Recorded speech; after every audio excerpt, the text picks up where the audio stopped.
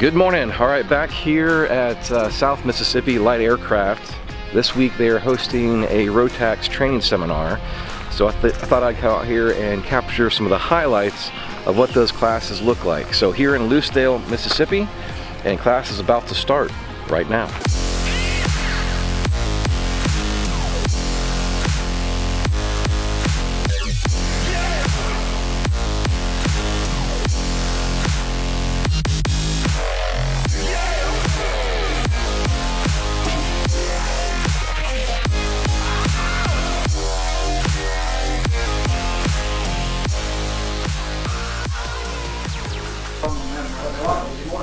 Good morning. Good morning.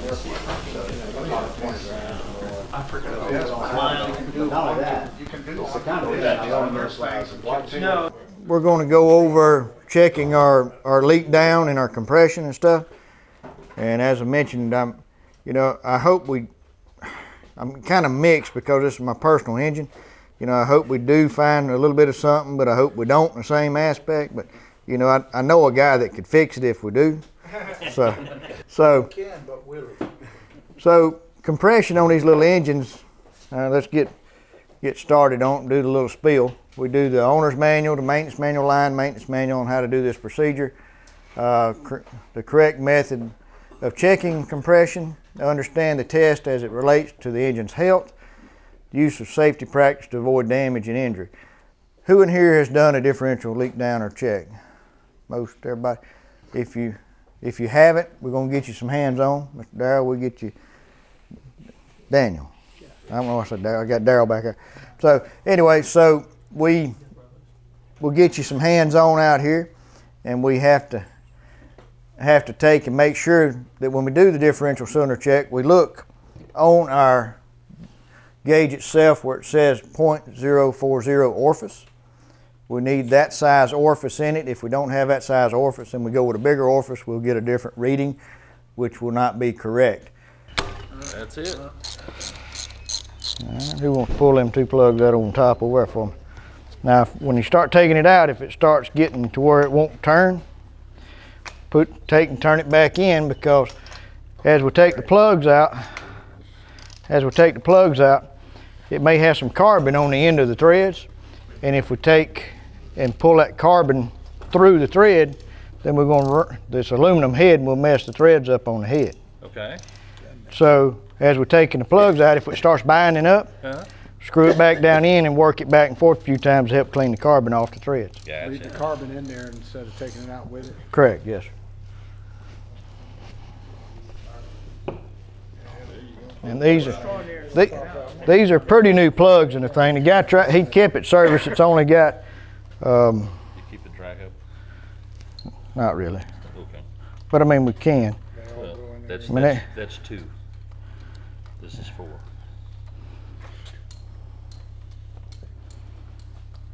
You guys are and they're coming out really. How can that be 2? He just handed him 1. Over here. Over there. Yeah. 2 and 4 and 5 and a half is over here. So I'm gonna lay these down. They're looking pretty good. Which say they're basically brand new plugs.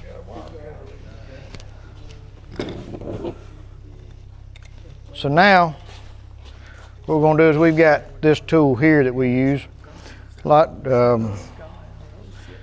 You can buy these as the extension to come out. All right, so you guys there, I want y'all to back up a second. I got to turn the prop. Mags and everything are off, which are here. Here they are in the off position, correct? Yes, sir. All right.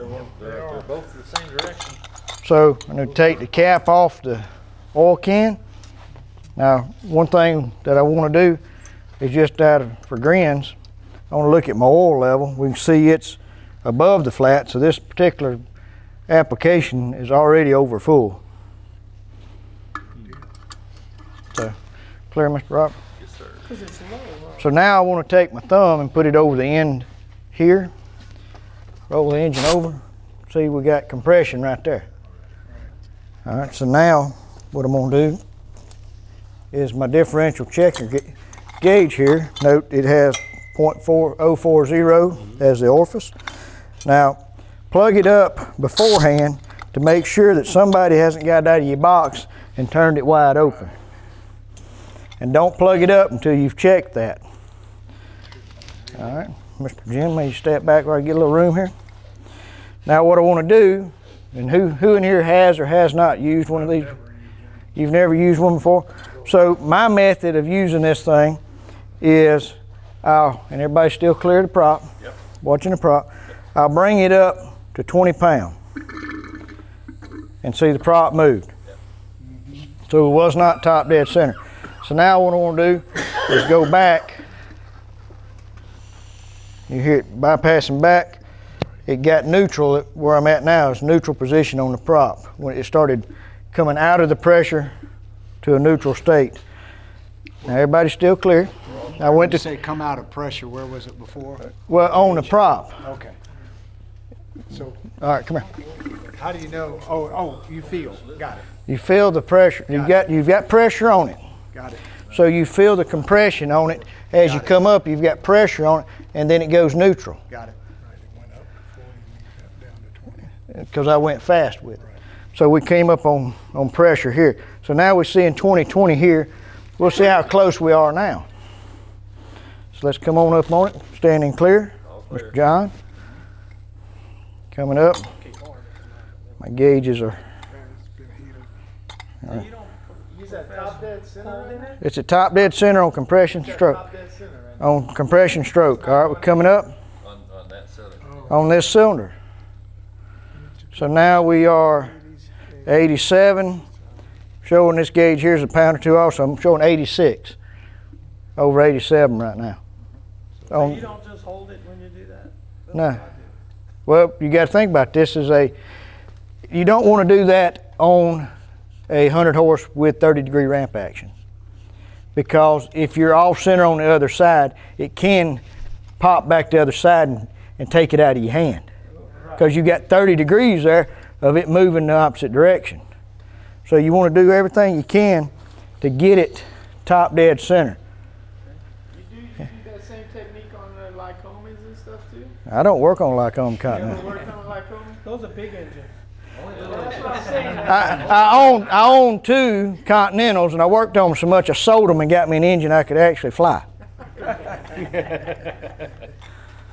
So now, that's a good technique. I like that. If that works on those Continentals. I've been told after some students have left here that they use the same technique on a Continental Lycoma, and it works really well. Now I'm going to take and get this one here set up. I just want to show y'all, as we have here,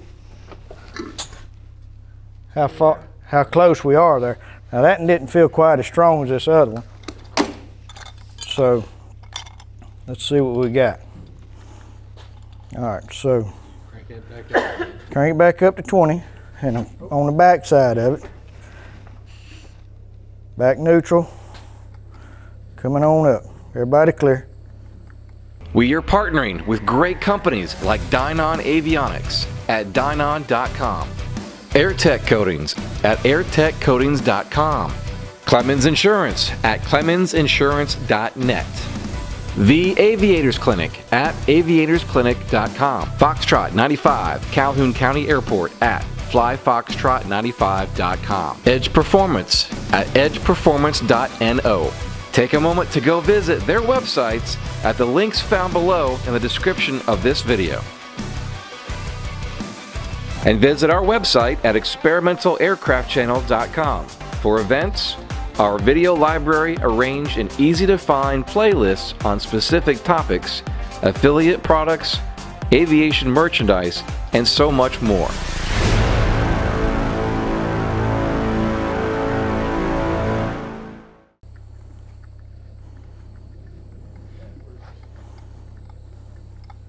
Did you buy the whole thing or just the engine on this? I bought the whole plane.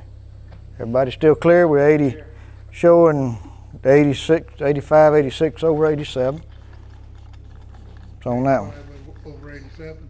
Yeah, roughly, because this gauge is a pound or two on that side off. So, How long do you wait to how long do I wait? Once it, listen or to see? well, once it comes up and you've got the pressure up and it's reading, you can back it right back down.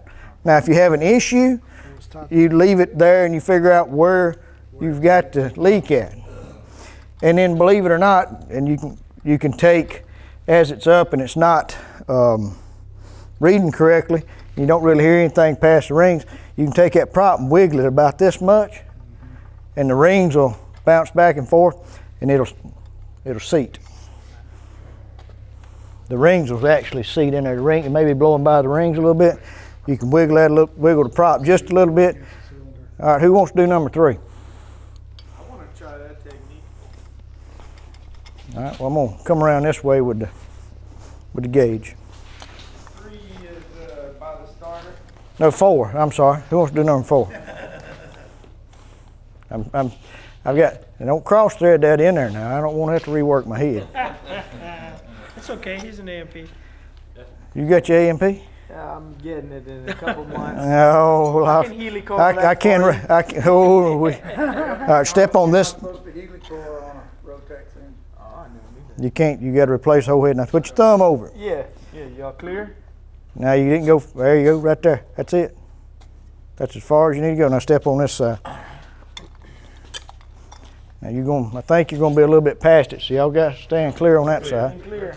All right. Just come up a little bit. Come up to about 20, and then watch your prop as you're doing it.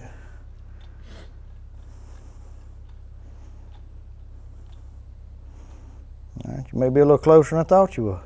Come on up. Just start. As long as the prop's not moving, just keep coming up. Just keep watching clear, because you may. I might have got lucky. Yeah. I have had them go all the way to the top and then pop off. Where'd you get that fit in? This comes from Aircraft Spruce. I like that. Oh, okay, cool. They make them with those. All right, come on up to 87 here. 7. Yeah, 87 is what we use. 6, one a little more. 7. All right, so we're showing what, 86, which is actually 85 on this gauge. I don't know. I think he's the compression whisperer. He got that right on. He did get that right on. I do it every day. No, I got lucky. Man, if that works on those other engines, I'm gonna send you a Christmas present. All right. That's awesome. You don't owe me nothing, man. You're paying for training. Yeah, I guess so. I guess you're right. Now, Who's do you next? want to do the next one, or who wants to do? Can somebody else? Can Well, try. go ahead and do the next one, and then we'll let everybody play with number 2. Lock the crank. Yeah. Sir? How good he is. You can do it twice in a row.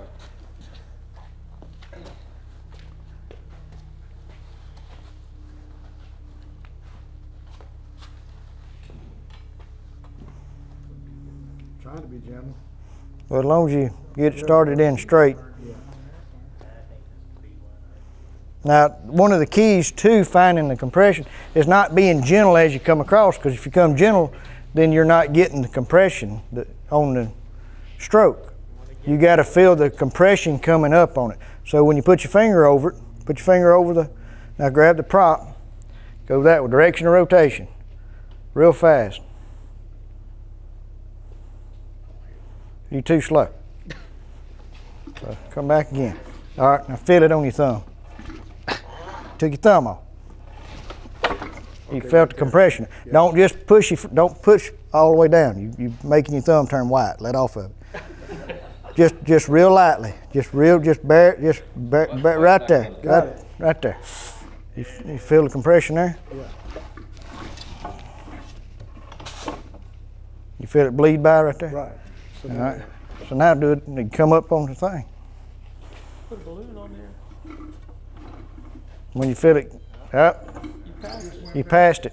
Well, it's not like it's When you start feeling it come up on compression, right there. yeah, now you feel it on your finger, blow it out. Just a little bit, yeah. And come on up, you're gonna be about right here on the prop.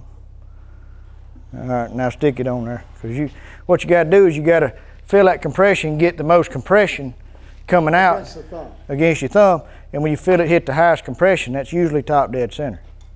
Once you feel the highest compression. Yes, sir. Now, when you start feel it come up, then you still got to bring the piston on up from there.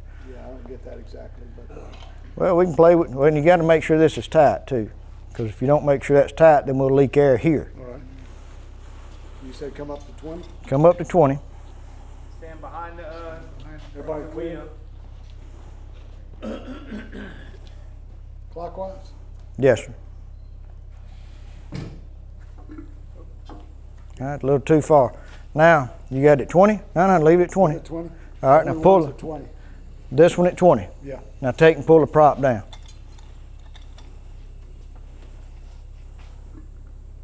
You feel the pressure on it? Yes, sir. Now when it starts losing pressure on your hand, your forcing starts feeling light, that's when you pretty much at. Well, there's 20, but I'm not feeling anything light yet. It starts going the other direction. Right there? Takes it out of your hand. Kind of took it out of my hand there. Go for it. Your prop. Did you run this once already, Morris? Yeah. Not today, it's been 2 weeks ago. Yeah, you've run it since you've had it. I did run it to make sure. I run it before I bought it. All right, now bring it up to 87. Okay, there it went. Yeah, those set of gauges get kind of tossed around. It was kind of That's normal. That's the blow by. You know, that'd be the same. Come on up. I'm at 87. What's the other one? It's, looks like it's about a little less. It's showing 91. Now hold on. 87 is right there. So this one here's about a pound off. So we're 85, 86 over 87 with that one. Now back it off. Back it all the way back down. You gonna bring it up a little bit? What's that? Are you gonna bring it up a little bit, try to see if that's exactly top? Oh, he didn't move, so it's top dead center. All right, who wants to come fill this and try it? Who hasn't done one before? Y'all want to? So we're just gonna play with number 2 here. That's good. All right, so what we're gonna do, John, is now you got to find top dead center again. Otherwise, you got to stick your finger in there. Yeah, that's what I do. This is And you can feel it coming up on compression because you're holding, with all the plugs out of it, you can feel when you're starting to get up on the one. Right.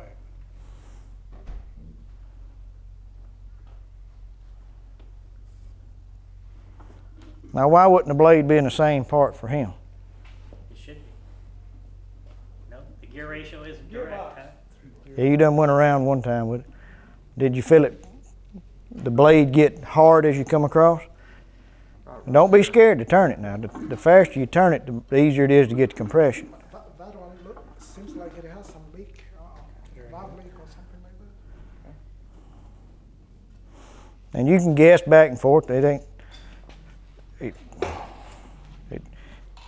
you hadn't never done it before, it takes a little bit. Now stand back, clear prop. Morris, that doesn't mess up the spread clutch when you go back? Not no more than what we do, but we're not spinning it backwards a whole lot. We're just moving it real slow backwards. This is part 1 of several episodes on the Rotax service classes that South Mississippi Light Aircraft offers you.